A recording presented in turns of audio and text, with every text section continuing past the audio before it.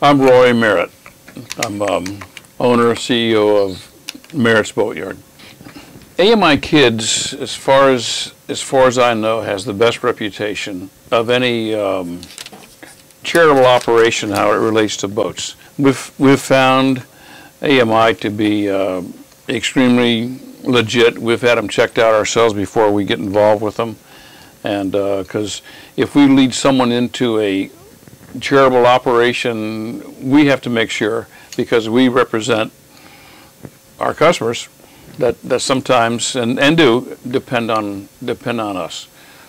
Also, what's important to us as our organization, we want to make sure it's going for a good cause, not just, you know, save another turtle or I don't know what they do out there, but there's all kinds of organizations that make up names.